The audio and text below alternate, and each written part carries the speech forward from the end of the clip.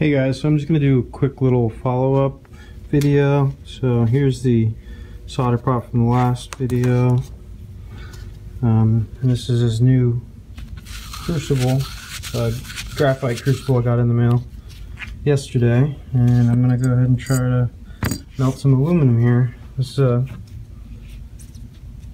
temperature meter with a thermocouple here. I got this little helping hand to kind of hold it in there for me. I'm just going to tuck it in between the insulation. So let's do it. There's a little power meter I added. So right now about 40 volts, 7.6 amps. And if you guys were wondering how I made this I just bought off of eBay, and this I bought off of eBay. So I'll put links in the description where you can find this. There are it's called a ZVS Driver, and you'd have a hard time sourcing the parts by themselves. I was initially going to design the circuit board myself, but for $33, it doesn't really get much better than that. This is just an old fan I had laying around. This I got off Amazon. I'll put a link in the description for the little power meter too.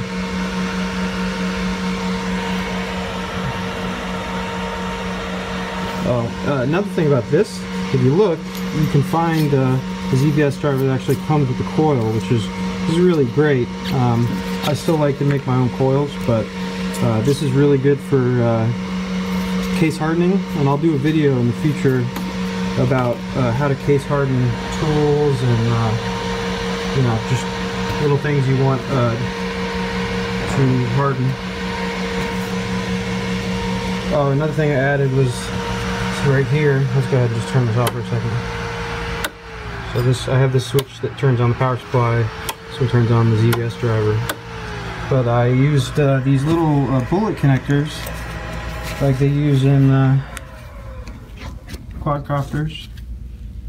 Just kind of come together, and what I did is I didn't like having to unscrew this terminal every time I wanted to use it. So all my attachments are gonna have bullet connectors. So it's nice. I took the female bullet connector and I actually just soldered it inside of a small piece of copper tubing, so I could just you know, plug and unplug my different attachments. So the solder prot here, all I did was solder the wire into a piece of copper tubing, but I'll add a male bullet connector to that. There it is. Turn this back on. And this is actually low power right now. I can adjust the power with this potentiometer over here on the power supply.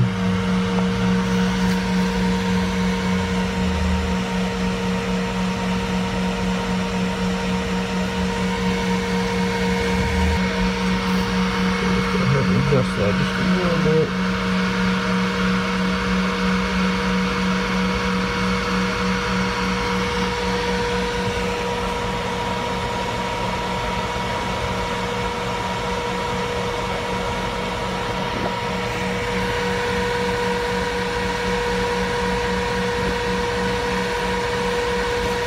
Yeah, I don't really like pushing this power supply up too much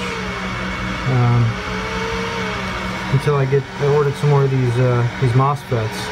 If anything's going to go bad here, it's generally going to be the MOSFET. So, but they're fairly cool. So, all right, so we're getting up to heat now.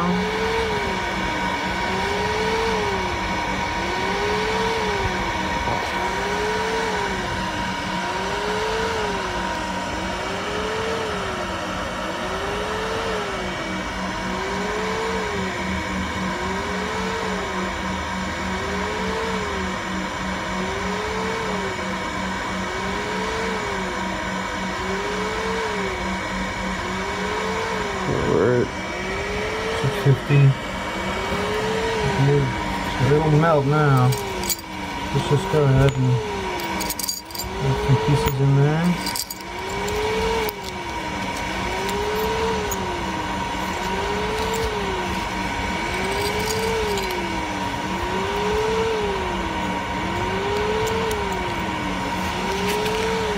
I'll go ahead and turn this back down.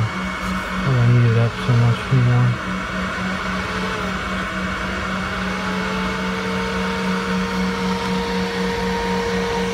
And the fan here is just actually to keep the coils nice and cool to the touch. 700 degrees here, Celsius, Fahrenheit.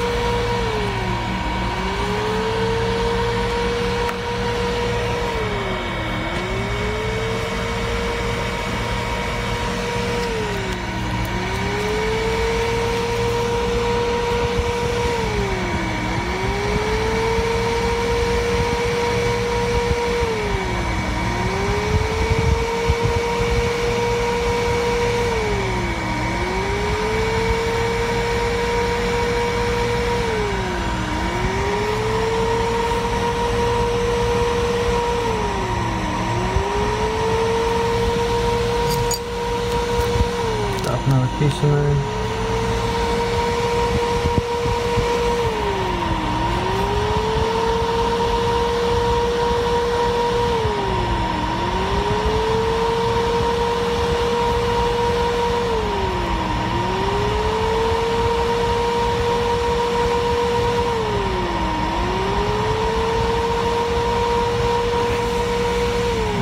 Got one more piece.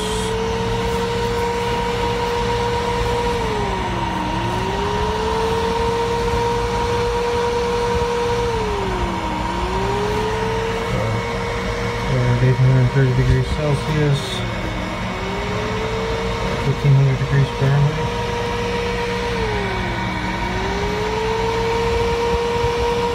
And the outside is cool to the touch. Now this was a lot of insulation on here.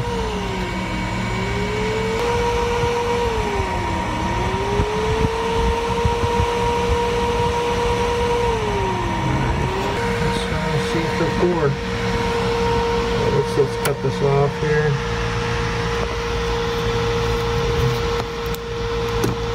Plug. Get the coils out of the way.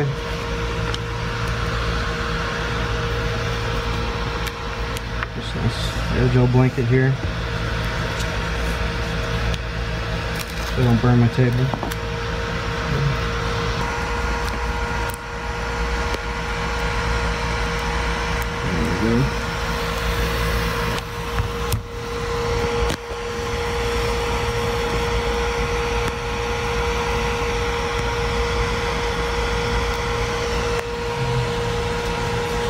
Still here, burn right through the, oh no, didn't burn through.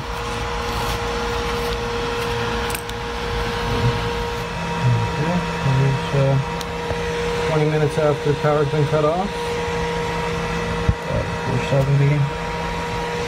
And a little coin here.